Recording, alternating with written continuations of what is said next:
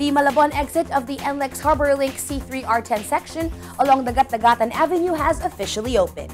Before the opening, DPWH, together with NLEX Corporation, conducted final inspection of the C3 to Dagat-Dagatan segment, which will serve as an alternate corridor for motorists bound for the port area from NLEX. According to DPWH Secretary Villar, through the final inspection they conducted, they were ensured that the Dagat-Dagatan portion of the C3 is all ready to open to the public.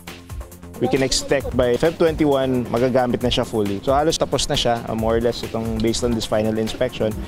The NLEX Harbor Link C3 R10 section starts from Caloocan Interchange, C3 Road, Caloocan City to Riedel Road 10, Navota City, connecting to the previously opened 5.65-kilometer NLEX Harbor Link Segment 10 that passes through Carohatan, Valenzuela City, Governor Pascual Avenue in Malabon City, and 50th Avenue C3 Road, Caloocan City. It is expected to reduce travel time from port area to NLEX to just 10 minutes and is being eyed to provide direct access for commercial vehicles, especially heavy trucks. Itong extension ay access sa Harbor Link from R10. So yung R10, malapad yung R10, 12 lanes, and malapit na sa port. So halos pag galing yung mga truck sa port, pwede na silang umakyat dito. Yung nakikita nyo pong exit sa R10. Pag tapos na yan, pwede na silang umakyat at nasa NLEX sila kagad.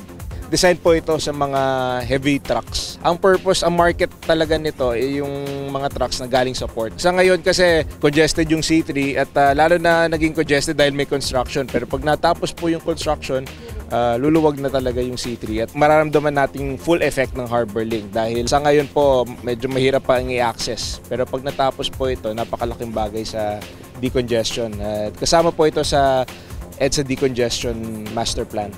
From the port, sa ngayon dahil congested ang C3, it can save at least 30 minutes. And then yung travel from NLEX is very short dahil kilometers na lang, baka 10 minutes na lang, definitely within 10 minutes nasa NLEX na. So malaki po mong saving sa oras. At yung ibang mga kotse, dadaan sana sa Metro Manila, sa mga roads natin ay makakadaan na dito. So ang anticipated vehicular traffic dito is 30,000 a day.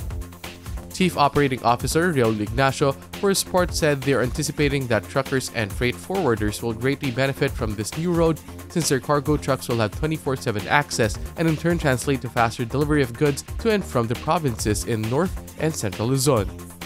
It also intends to advance transport logistics and provide an alternative route for motors bypassing EDSA and other busy streets of Manila.